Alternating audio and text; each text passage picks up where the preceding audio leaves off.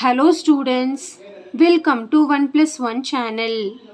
இன்னைக்கு நம்ம வீடியோல 8th standard chapter 4 exercise 4.5 ல 14th sum பார்க்க போறோம். இந்த ப்ராப்ளத்துல பாத்தீங்கன்னா P alone can do half of a work in 6 days and Q alone can do 2/3 of the same work in 4 days. In how many days will they finish 3/4 of the work working together அப்படினு கேட்டிருக்காங்க. அதாவது P alone can do half of the work in 6 days. Q வந்து 2/3 work 4 daysல complete பண்ணனும்னு சொல்லிருக்காங்க.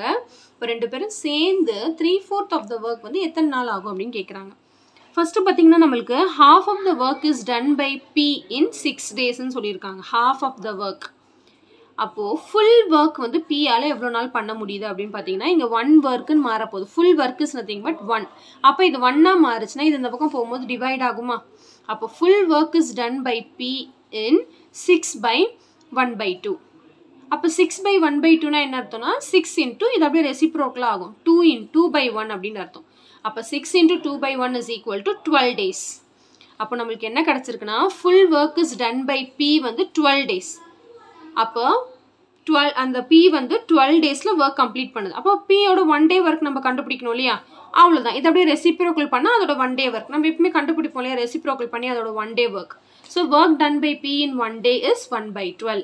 இப்போ P யோட 1 day work நம்மளுக்கு தெரிஞ்சிருச்சு. இதே மாதிரி Q கண்டுபிடிக்கணும். ஓகே. இப்போ Q என்ன கொடுத்திருக்காங்கன்னா 2/3 of the work is done by Q in 7 days. அப்ப Q ஓட 1 work full work. அப்ப இந்த பக்கம் போகும்போது டிவைட் ஆகுமா? அப்ப full work is done by Q in 4/2/3. அப்ப 4/2/3 னா இது மேல போகும்போது ரெசிப்ரோக்கல் ஆகும்போது 3/2 ன்னு ஆயிடும். அப்ப இது கேன்சல் பண்ணிடலாம். 2 1s are 2 2s are.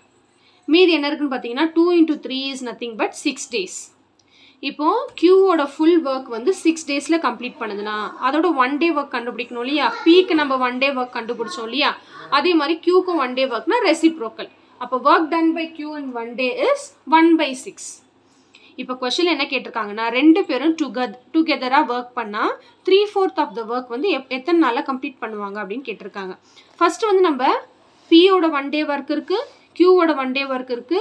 ரெண்டுத்தையும் ஆட் பண்ணா ரெண்டு பேர் டுகெதர் சேர்ந்து பண்ண 1 day work கண்டுபிடிச்சிடலாம் இல்லையா? So work done by P and Q together in 1 day அப்படினு பாத்தீங்கன்னா 1/12 plus 1/6. So 1/12 plus 1/6. இப்போ நான் அப்படியே கிராஸ் மல்டிப்ளை பண்ணிக்கலாம் இல்லனா LCM எடுத்துக்கலாம். ஒண்ணும் பிரச்சனை இல்ல. சரிங்களா? நான் அப்படியே கிராஸ் மல்டிப்ளை பண்ணியிருக்கேன். 6 into 1 12 into 1. So 12 plus 6/12 6 are 72. So இது ரெண்டுத்தையும் ஆட் பண்ணா நமக்கு 18/72 அப்படின்னு கிடைக்கும். So இதை கேன்சல் பண்ணா 18 1s are 18, 18 4s are வந்து 72. இப்போ P and Q ஓட 1 day work வந்து 1/4 னா அதோட ரெசிப்ரோக்கல் பண்ணா P and Q completed the work in 4 days. அப்ப ரெண்டு பேரும் சேர்ந்து பண்ணா இத ரெசிப்ரோக்கல் பண்ணா 4 days.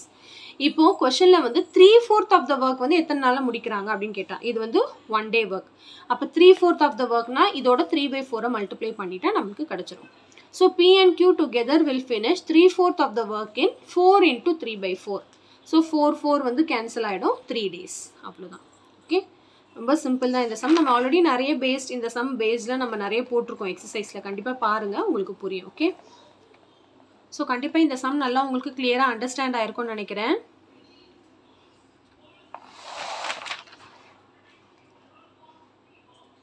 So thank you so much for watching students. Bye bye.